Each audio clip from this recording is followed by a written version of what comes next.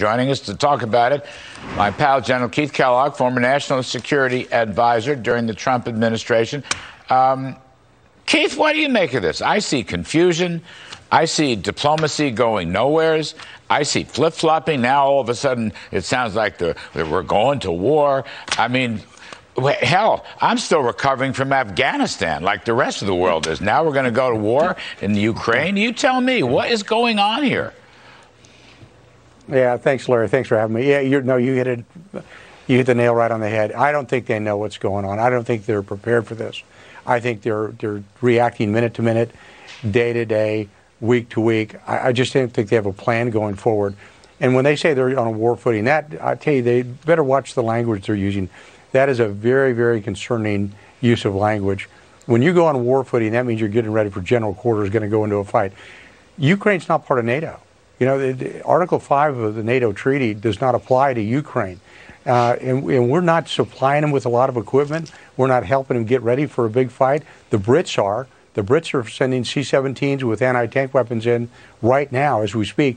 And here's what's bothersome to me. For the Brits to do that, they're flying them in from Breisnorten Air Base, and then they have to go around German airspace because the Germans, another NATO member, will not allow those C-17s to fly through their airspace into Ukraine. That should bother some people. But for Jen Psaki to say that, that's very concerning because I don't think this team that they've got is ready to go into a war or go into war footing as well. I don't think she understands what you said. I mean, I think that's going to be part of this. But, you know, on this German point, okay, this new government, and I think, frankly, the last years of Angela Merkel, you know, we were all together with these G7s and whatnot. Right. They're practicing the old Willy Brandt Ostpolitik. The Germans are leaning east, and we're trying to open the door so the Ukrainians can lean west. And that is part of the confusion. Right. And I don't think the Biden administration has made one iota of leadership on that issue. Yeah, Larry, I think you're absolutely right, and it's really quite bothersome to me. You know, at least Donald Trump was pretty forward on this. And by the way, the other thing he did, which I thought was really, really well done, you know, he would pick up the phone and he would call Putin or he'd call any adversary and talk to him, and he'd kind of warn him off or say, this is where you're going. You remember when we were in the White House and we were both assistants to the president, you know, he picked up the phone and called Putin 18 different times. He'd warn him off on something. This is what we're going to do. He'd always kind of keep him informed, but he'd also send a cautionary note. This president hasn't done that. You know, look who he's sending to do all of this work for him. He's sending the Secretary of State, Tony Blinken. He's not getting involved. He's got sort of hands-free. And I think it's a huge mistake. The guy who should be involved, if you're getting ready to go to war, is the guy that's empowered under Article 2, Section 2 of the Constitution. The commander-in-chief. That is Joe Biden. He's the one who should be personally involved, and he's not. You know, look at today, the Russian stock market collapsed.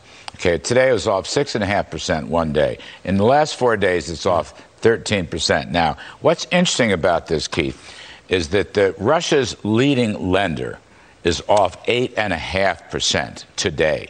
Now, my point is a simple one. We should have put financial banking sanctions right away.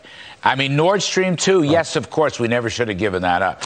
But you can take Russia and all their banks and take them out of the world dollar system, and they are finished. Liquidity will dry up immediately, and the Russian economy will sink to the ground, and Putin will be a very unpopular fellow because of his adventurism and his misreading of, this romantic misreading he has of Russian history and its influence. If we had done that a month or two ago, things might have been better, but they don't. I guess your point is they don't. Biden's not doing it. I don't know who's doing it. They're all traveling around, Keith. They're spending a lot of time in airplanes, going to Geneva. I hope they stay in the finest hotels. Nothing seems to be happening on our side, on our part. Yeah.